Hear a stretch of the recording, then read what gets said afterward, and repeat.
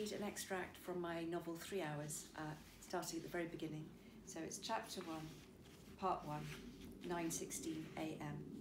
A moment of stillness, as if time itself is waiting, can no longer be measured. Then the subtle press of a fingertip, all skin against cool metal, starts it beating again, and the bullet moves faster than sound. It smashes the glass case on the wall by the headmaster's head, which displays medals for gallantry awarded in the last World War to boys barely out of the sixth form.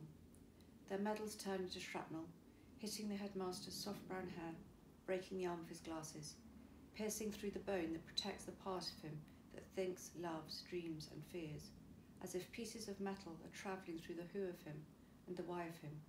But he is still able to think, because it's he who has thought of those boys, shrapnel made of gallantry, tearing apart any sense he'd once had of a benevolent order of things. He's falling backwards, another shot, the corridor a reverberating sound tunnel. Hands are grabbing him and dragging him into the library. Hannah and David are moving him away from the closed library door and pushing him into the recovery position. His sixth formers have all learnt first aid, compulsory in year 12, but how did they learn to be courageous? Perhaps it was there all this time and he didn't notice it. Medals again, walked past 100 times, 1,000.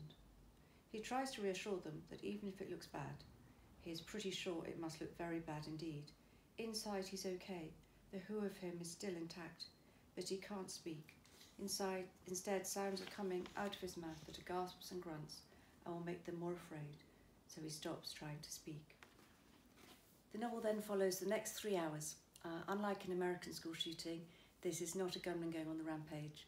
It's about tension rather than carnage, and above all, it's about the strength of community and the extraordinary courage and love ordinary people can show on what should be an ordinary school morning.